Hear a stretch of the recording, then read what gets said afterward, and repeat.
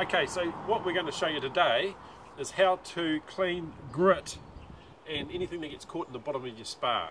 Really common problem, a little bit of grit on the sole of your feet gets in the spar.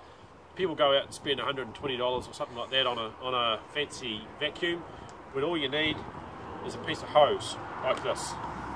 So to do it, really simple. Put the hose in the water. Now we want to get all the air out of the hose. So you can see that bubbling away there. Get all the air out. And it might take a couple of goes to do that. Get as much air out as we can. Before I bring that back up, I'm going to create a siphon. So put my thumb over it, bring it back up. I'll just hold that end in there and see if I'm going to get a siphon. There we go, that's siphoning now. So that's sucking water out. Now I use the other end that's in the water and I just run that over the grit like that.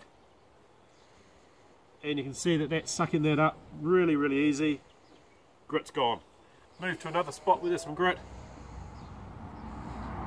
All done. Empty it out. Finished. Nice and easy.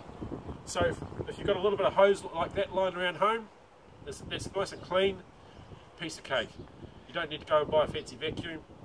That's an easy way of sucking out any grit that's on the bottom of your spar. Stop, Brady.